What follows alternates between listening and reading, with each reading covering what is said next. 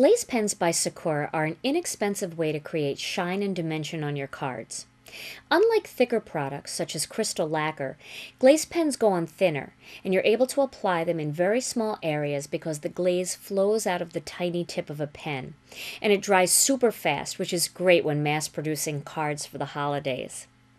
Line art images are great to use with glaze pens, and once you color them and apply the glaze, the color pops even more. It's easy to do. All you need is a line art image that you've colored, and you can color them with colored pencils, Copic markers, water-based markers, it doesn't matter, whatever you like to color with. And then I'm using a clear glaze pen. Now glaze pens do come in other colors, but I really like the clear because you can use it with any color. Okay, now when you first open your glaze pen, and you want to make sure that you don't lose this little piece because you want to store it this way, you'll see a little ball right on the very tip of the glaze pen. That comes off, and what that does is that protects the tip of the pen and protects the glaze from drying out. It keeps the glaze from drying out. And then I always like to start it a little bit on a piece of scratch paper just to make sure the glaze is flowing out well. You can see that right there. Okay.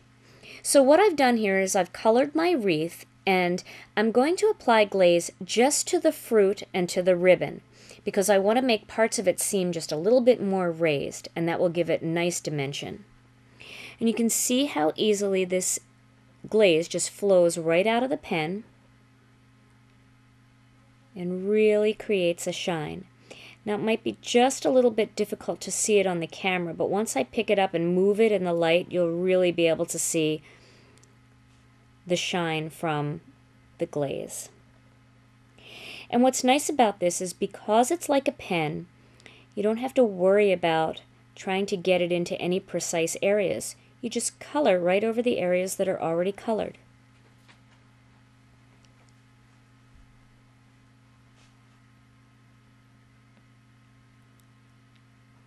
And that's all you do. You can see how easy that's coming together.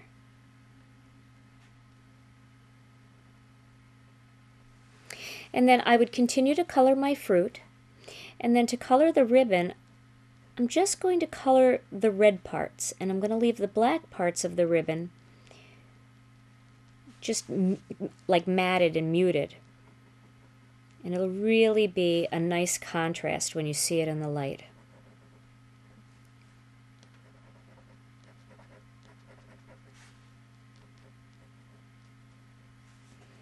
You can see that glaze in there just a little bit as it's starting to dry.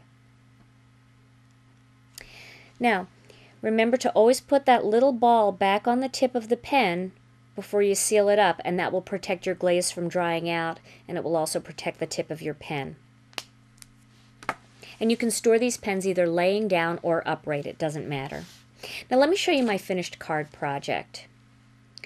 And as you can see, as I turn it in the light, you're able to see that beautiful glaze, and just my fruit is highlighted, which really, the contrast between the leaves and the fruit really makes that focal image pop. Glaze pens come in colors too, but my favorites are black and clear. Clear works perfectly over any color to create a more vibrant depth, and black can add the perfect touch on the tip of a reindeer's nose or highlight the charcoal buttons down the front of a snowman.